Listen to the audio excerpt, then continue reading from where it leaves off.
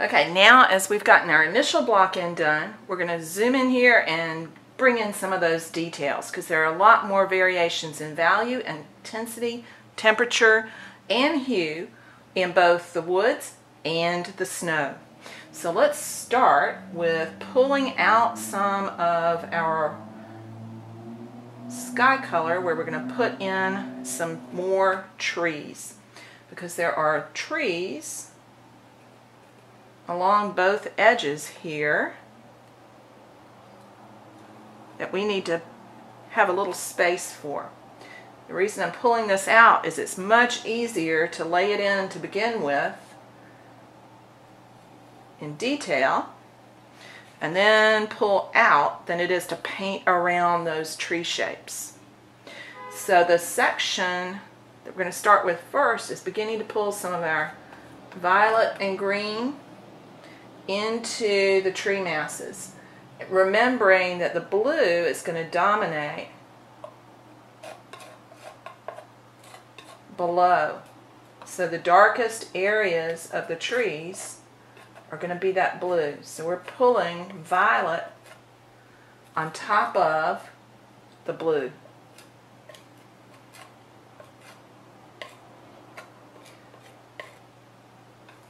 And you can see real subtle differences there. Very subtle differences. And it's going to help us begin to shape our wood a little bit more than if we went with a solid ultramarine blue, because there's a little bit more light striking this upper part, got a little white there, than there is below. So we have some subtle colors beginning to happen there. Then we need to also, you can think about pulling in some of our green. Remember, some of these trees and vines in here are evergreen. So we can indicate where they are in a very subtle way. We can pull in some greens there towards the top where the pines might be and begin to break up some of the wood again with a little bit of the green. Again, not trying to represent, but to create the illusion. Our lighter tree lavender is what we're going to use to create the trees that are over here on the far left. And we can do that by pulling with almost no pressure here on that left-hand side. So we're pulling from side to side, letting the way that the knife skims across the surface create some of the foliage and the holes for the trees. Then we're going to begin to lay in some of our darker trees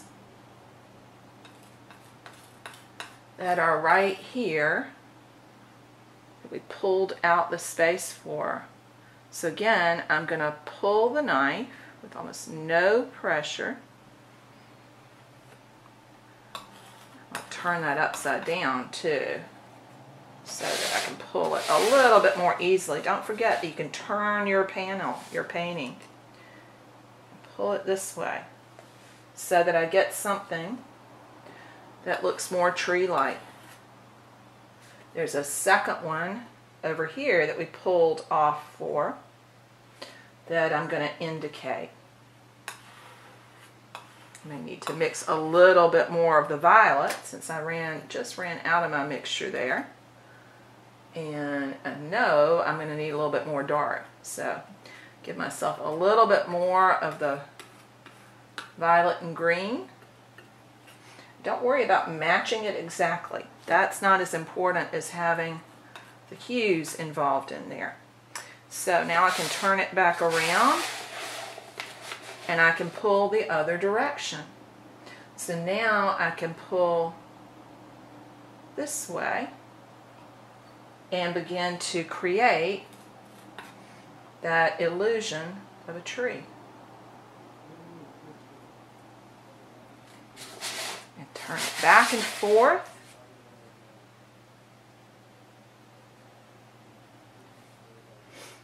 Until you're satisfied with the results.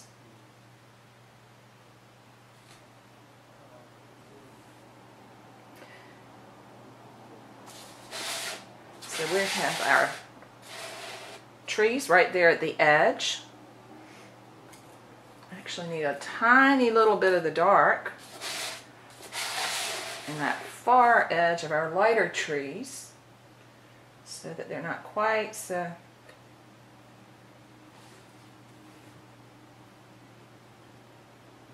light. So I'm going to pull a little of the purple in there. Then I'm going to go back to our lavender, our warm lavender, and pull that on top. Let it blend. And I'm going to look for where I have other areas that require that same color and value. And one of those areas is going to be right here. There's going to be a slight little bit of it, just a kiss of it. And then a little coming this way. And what I'm doing right now is putting it on really lightly. Then I can go back and do the dance with my smaller knife to blend it in some. And notice that this is also catching the light just a little bit. So I need to have some of that in there.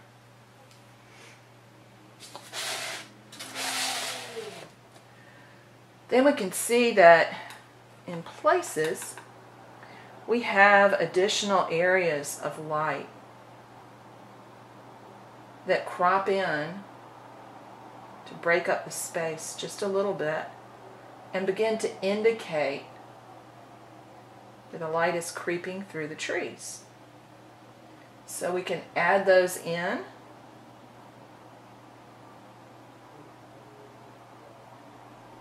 And we can go back and finesse them in just a minute. We're not going to leave them as hard as they appear right now.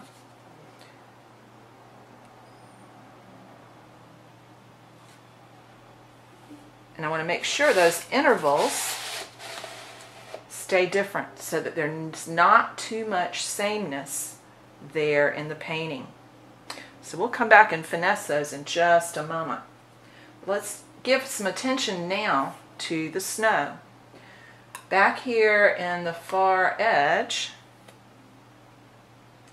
there's a little bit of lighter color. It's a little warmer because light is breaking through right here. So we need to go in there and indicate that. And as soon as we do that, there's a much stronger sense of illumination. And we're going to put some more in that's going to break up this big mass. And notice that the lighter areas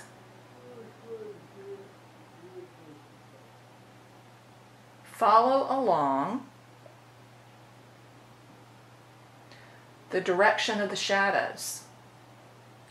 And there's some larger ones, like this one right here. And then there's smaller ones as well. We don't want to add too many, so this one is a little too much. So we can go back in and pull some off. Easy to finesse that. We can also begin to pull in some more blue.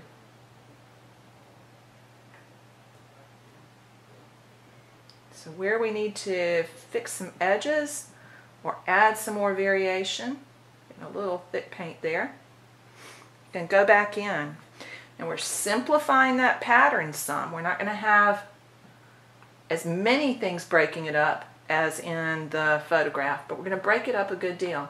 Now I'm also going to pull some of the blue from the sky in here because I want to go to darker dark. There's a shadow that comes from right here that's much darker, and I want to have that in there.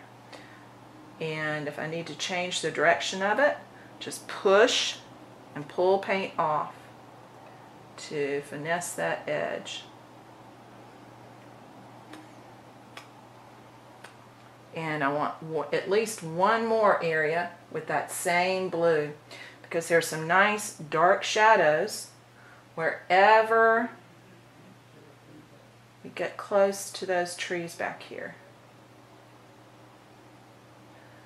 So the areas along the base of the trees are much darker. If you get too thick a paint going on, just pull off a little bit. This paint is too thick, will stick up instead of sitting down. So we're beginning to break up that big mass, and as we move over, we're going to get more of the ultramarine blue in there. So we begin to pull some of the ultramarine blue into this bigger mass of, we pull some of the phthalo into the bigger mass of ultramarine.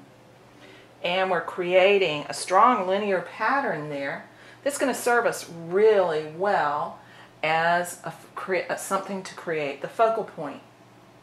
So again, we have ultramarine blue, the darker ultramarine blue, breaking into the shadows here and giving us that linear pattern that's going to help us create a focal point right in this area, which means we're going to have to break up our lavender a little bit more. But remember, where the strongest contrast is and where the leading lines point is where that focal point is going to be. So we're going to break our lavender shape up a little bit more and lighten it up to help pull the focal point back over here and make this area in here the strongest focal point. We can create more contrast in the lavender by bringing some of our ultramarine blue and white into the shadow mixture.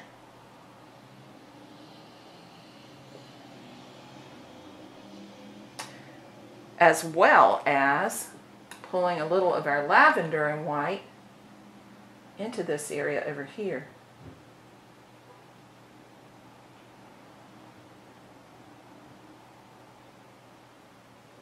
It's going to help, all of that will help lead your eye towards the area that we're trying to make and establish as the focal point. So I can break up these colors a little bit more. Begin to apply a little bit more of that thicker paint here.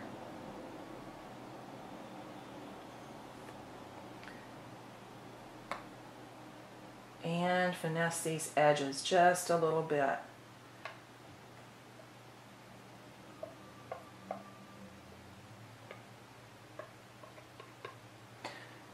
And as the snow comes down towards the bottom and the foreground, I'm going to have a transition here to a cooler color in order to help pull and push our color in the snow forward and backwards.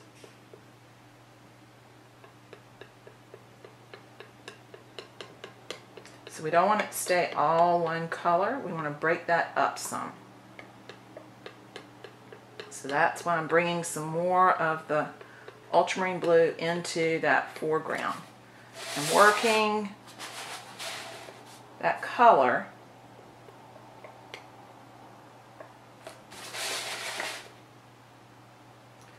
pulling it the direction of the marks. So if these get a little too hard, simply pulling is going to begin to break them up a little bit and soften some of these edges.